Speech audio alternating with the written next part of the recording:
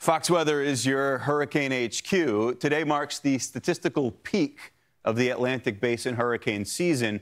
You wouldn't necessarily know it. That was even more dramatic earlier today. Now we've got one area to watch on this map. No named storms. This is the day that it's most likely that there would be one existing, be it in the tropical Atlantic, the Caribbean, or up into the Gulf. There is a reason, though, behind this lull. We think. We've got some clues. We're joined now by Dr. Ryan Truchelut.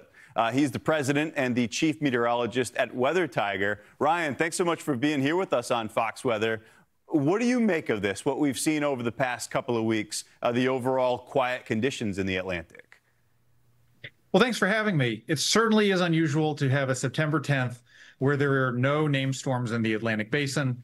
And in fact, there's only been 3 times in the past 75 years where no named storms have developed between September 1st and September 15th, which we're likely to do this year. Now, there's a couple things going on that are responsible for this.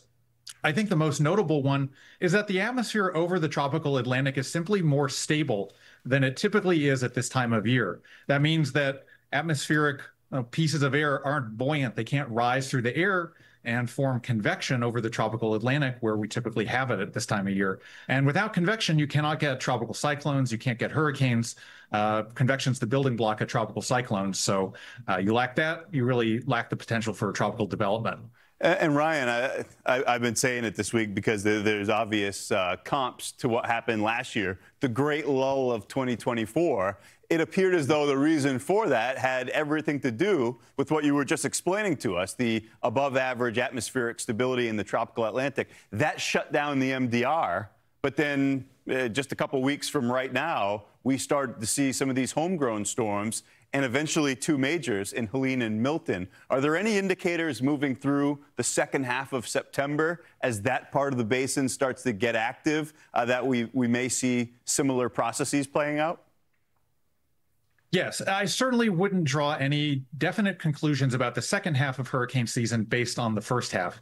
In fact, a lot of our modeling here at Weather Tiger indicated that it was likely to be a relatively benign first half of hurricane season. We were looking at fewer than 50 ACE units. Right now, we're sitting around 40. But some of our metrics were indicating the potential for 70 or 80 ACE units in the back half of the season. And that's really because hurricane season is kind of a conglomerate of different flavors of places where storms form and where they move. And the Cape Verde season that we're used to, the kind of the classic hurricane track of your Andrews and Irmas forming in the eastern Atlantic, moving across and then threatening the continental U.S. from the east, that's a flavor of hurricane risk that peaks in August and early September and really starts to fall off around September 20th. The type of risk, as you just mentioned, that picks up after September 20th are those more homegrown Central American gyre type of situations, stalled fronts. It's a completely different mode and location of genesis. The focus of storm formation shifts back into the Gulf and into the Caribbean.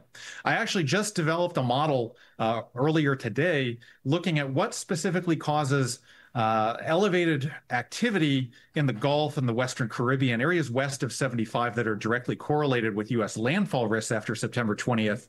And indeed, the metrics that are the most predictive actually would indicate that we're likely to have above average activity in the Gulf and Western Caribbean after September 20th. So keep in mind, in 2020, 2022, and 2024, 2 hurricanes made landfall in the continental United States after September 25th. So hurricane season is not over.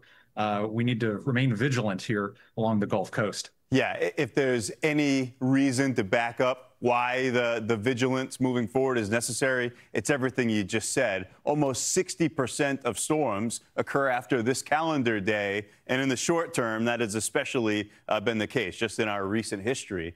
That's the president and the chief meteorologist at Weather Tiger, Dr. Ryan Truchelut. Thanks for being with us on Fox Weather. We're going to check back with you. We certainly want to follow up with some of those trends later on this month.